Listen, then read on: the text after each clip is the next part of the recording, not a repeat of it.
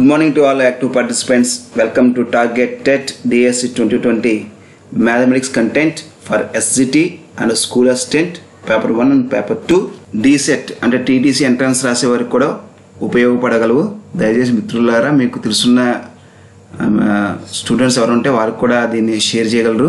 Day to day mathematics నిత్య జీవితంలో గణిత శాస్త్రం పార్ట్ 5. నిత్య జీవితంలో గణిత శాస్త్రం సంబంధించిన పూర్వ ప్రాథమిక గణిత భావనలకు సంబంధించిన మనం ఈ భావనలన్నీ కూడా ఈ కాన్సెప్ట్స్ అన్నీ కూడా నేర్చుకున్నాం. నిన్నటి వరకు మనం 6 కాన్సెప్ట్స్ నేర్చుకున్నాం. ఈరోజు 7వది విస్తరణ రూపం, సంక్షిప్త రూపం అంటే ఏంటో నేర్చుకుందాం. ఓకే, విస్తరణ రూపం అంటే ఏంటి? ఒక సంఖ్యలోని అంకెలను స్థాన విలువల పరంగా విభజించి రాయడాన్ని విస్తరణ రూపం అంటారు. ఒక సంఖ్యలోని అంకెలను స్థాన విలువల పరంగా విభజించి, సపోజ్ ఏదో ఒక సంఖ్య తీసుకోండి, 2 అంకెల సంఖ్య తీసుకుంటున్నాను. ఇది 75 అనే ఒక 2 అంకెల సంఖ్య తీసుకున్నాను.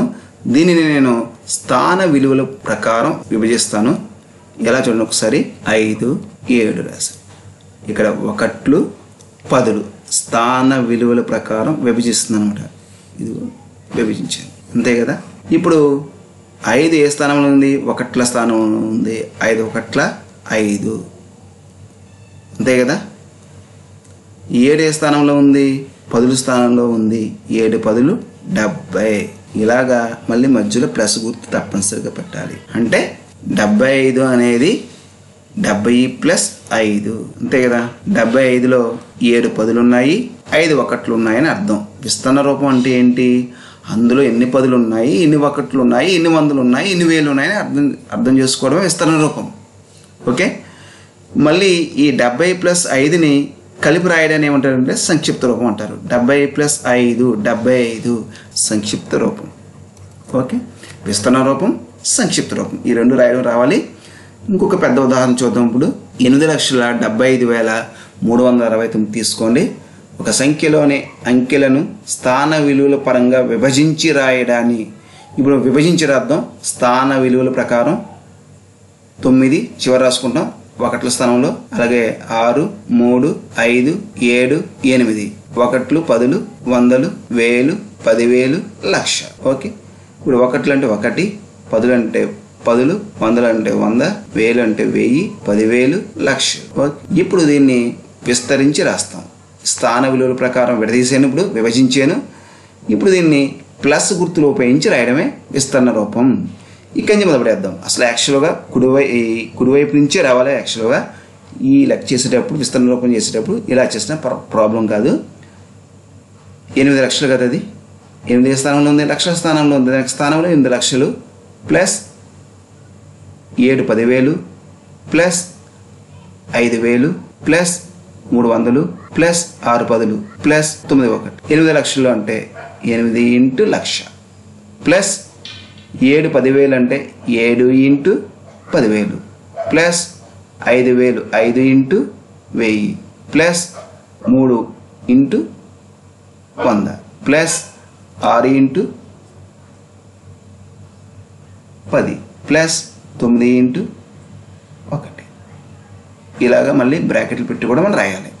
ఇప్పుడు 8 × 1,00,000 అంటే 8 లక్షలు ప్లస్ 7 × 10,000 అంటే 70,000 plus 5 × 1000 plus 5,000 plus 3 × 100 300 plus 6 × 10 6 10లు plus 9 × 1 9 1.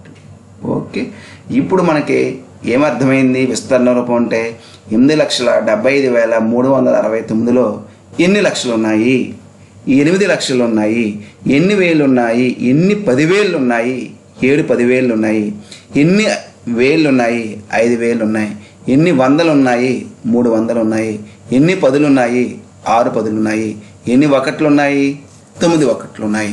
ఇలా తెలుసుకోవడమే విస్తరణ రూపం. ఇదే విస్తరణ రూపాన్ని మళ్ళీ మనం సంక్షిప్త రూపంలో రాస్తాము. ఇది దీనికి ఆపోజిట్గా అది ఎలాగో చూద్దాం. సంక్షిప్త రూపం అంటే ఏంటి? సంక్షిప్త రూపం లేదా క్లుప్త రూపం, సింప్లిఫికేషన్ అంటారు ఇంగ్లీష్లో. స్థాన విలువల ఆధారంగా విస్తరణ రూపంలో ఉన్న సంఖ్యను సూక్ష్మీకరించి రాయడాన్ని సంక్షిప్త రూపం అంటారు. విస్తరణ రూపంలో ఉన్న సంఖ్యను సూక్ష్మీకరించి సింప్లిఫై చేసి రాయడం అన్నమాట. అంటే ప్లస్ గుర్తులు తీసేసి వాటిని కూడి రాయడం, వాటిని సంకలనం చేసి రాయడం. ఉదాహరణ 8 లక్షలు plus 70,000 plus 5,000 plus 300 plus 60 plus 1. ఈ సంఖ్యను తీసుకోండి. స్థాన విలువల ఆధారంగా విస్తరణ రూపంలో ఉన్న సంఖ్యను సూక్ష్మీకరించి రాయడాన్ని సంక్షిప్త రూపం అంటారు. ఓకే, ఇప్పుడు దీన్ని ఎలా సూక్ష్మీకరించాలో చూడండి. ఇప్పుడు దీన్ని కామాలు ఉపయోగించి రాశాను నేను. చూడండి ఒకసారి. 1లు 10లు 100లు ఇక్కడ కామ పెట్టాలి. అంతేనా? 1000 10,000 ఇక్కడ కామ పెట్టాలి.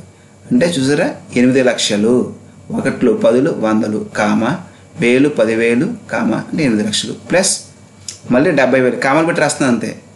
70,000 1లు 10లు 100లు 1000 10,000 ప్లస్ ఇది ఎంత 5,000 అంతే కదా. 1లు 10లు 100లు 5,000 ప్లస్ 300 1లు 10లు 100లు అంతే కదా. Plus 60 plus 1. విస్తరణ రూపం కానీ సూక్ష్మీకరణ రూపం కానీ ఏది రాసినా సరే తప్పనిసరిగా కామాలు పెట్టి రాయడం మాత్రం రావాలి. ఓకే, ఇప్పుడు ఇది 8,70,000 5,000 300 60 ప్లస్ 1. ఇది 8 లక్షలు అంతే కదా. 8 లక్షలు. ఇది 7 10,000. ఇది ఎంత? ఇది 7 10,000 70 ప్లస్ 5,000 ప్లస్ 300 ప్లస్ 6 10లు ప్లస్ 1 సరిపోయింది కదా. ఇది 8 లక్షలే కదా. ఇది 7 10,000 కదా. ఇది 5,000 కదా. ఇది 300, ఇది 6 10లు 1. 8 లక్షలు. 1లు ఇక్కడ రాస్తున్నాను, 10లు ఇక్కడ రాస్తున్నాను, 100లు ఇక్కడ రాస్తున్నాను, 1000 ఇక్కడ రాస్తున్నాను, 10,000 ఇక్కడ రాస్తున్నాను, లక్షలు ఇక్కడ రాస్తున్నాను. ఓకే, ఇప్పుడు ఈ 1ని తీసుకొచ్చి 1లో ఒక పట్టు కింద రాస్తాను. ఇప్పుడు ఈ 1ని తీసుకొచ్చి 1లో రాశాను అంతే కదా. 1 నెక్స్ట్ 6ని తీసుకొచ్చి 10లో రాశాను, 3ని తీసుకొచ్చి 100లో రాశాను, 5ని తీసుకొచ్చి 1000 స్థానంలో రాశాను, 7ని తీసుకొచ్చి 10,000 స్థానంలో రాశాను, 8ని తీసుకొచ్చి లక్షల స్థానంలో రాశాను. అంటే 8 లక్షల స్థానంలో పెట్టినమాట. 8 లక్షలు 7 10,000 5,000 300 6 10లు 1. ఇప్పుడు ఇది సింప్లిఫికేషన్ ఫామ్ అన్నమాట, సూక్ష్మీకరణ రూపం. ఇది 8,75,361 అనమాట. ఇలాగ మనం సూక్ష్మీకరణ విధానాన్ని తెలుసుకుందాం. దీన్ని షార్ట్ కట్లో రాయడం కూడా మనం నేర్చుకుంటాం. Please like, share and subscribe my channel.